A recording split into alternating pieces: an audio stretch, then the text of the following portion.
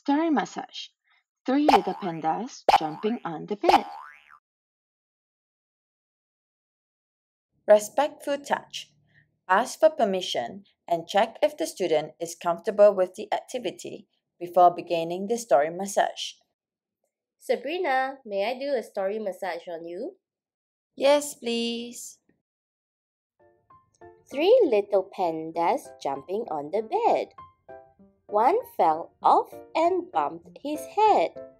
Mama called the doctor and the doctor said, "No more pandas jumping on the bed."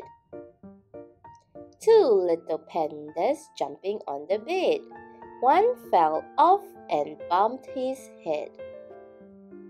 Mama called the doctor and the doctor said, "No more pandas jumping on the bed." One little panda jumping on the bed. One fell off and bumped his head.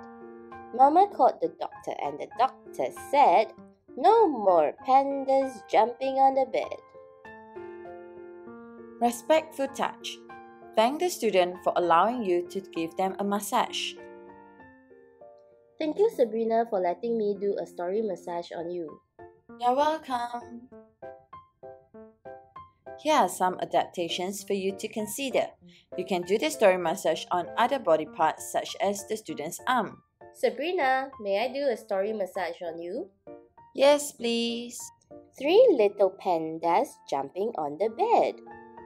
One fell off and bumped his head.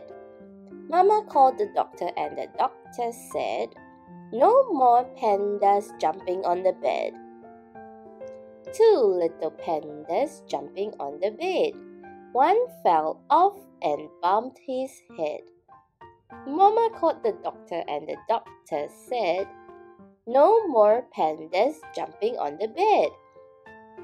One little panda jumping on the bed. One fell off and bumped his head. Mama called the doctor and the doctor said, "No more pandas jumping on the bed." Thank you, Sabrina, for letting me do a story massage on you. You're welcome. The end.